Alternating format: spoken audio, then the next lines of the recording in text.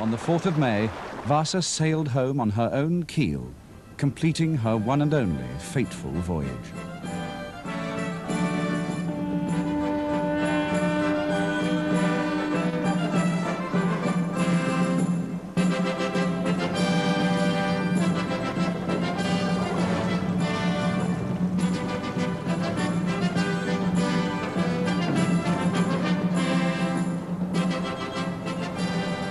The first visitor was King Gustav Adolf VI, making the royal visit which her builder, Gustavus Adolphus II, had never made.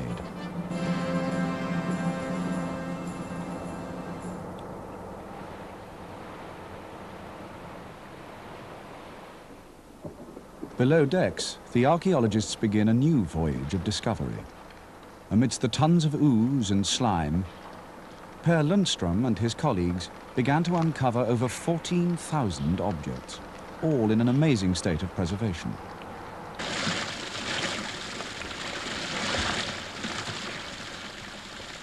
And, lying as he fell, trapped beneath a heavy cable, a member of the crew, his feet still shod.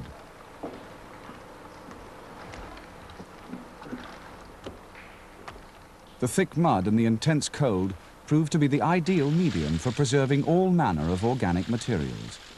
The Vasa was the first spectacular demonstration of the full potential of underwater archaeology, possibly because its results could be seen in air.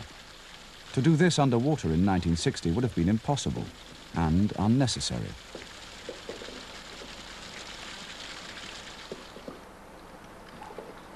The gun decks, however, were largely devoid of guns, a salutary reminder of the skill of 17th century divers who had left mainly the carriages for their 20th century counterparts.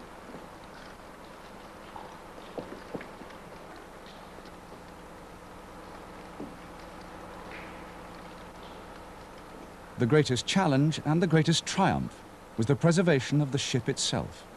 Undaunted, they set about the process of conservation of the entire structure as it stood. No one had ever before attempted such a monumental task, and on such a vast scale. It was a task that might take over 20 years, and it did.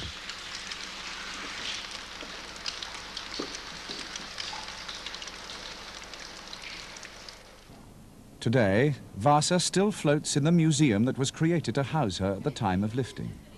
But the ship is magnificently changed. På det nya museet, eller i det nya museet, så ska man ha en modell utav Vasa i skala 1 till 10. Då får jag tacka så hemskt mycket för mig, och jag hoppas vi får en jättebra dag idag. Tillgångsspelet runt, och på så sätt var det mycket lättare att få upp ankaret. Och seglen också i vissa fall.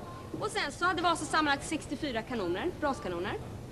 Men 1663 så var det mycket smart man som hette... Visitors come from the world over to see what 30 years ago was unimaginable. A complete 17th century warship brought back to life after 300 years underwater.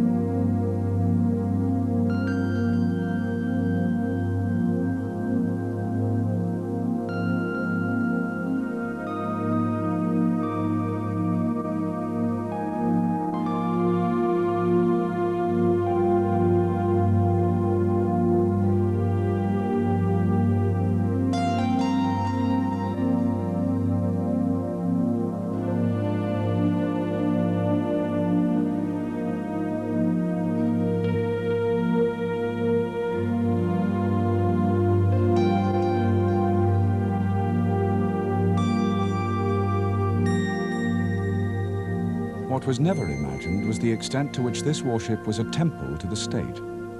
The Vasa is adorned with the largest collection of non-religious wood carving to survive from that age. It was designed to set an awesome example to all who saw her.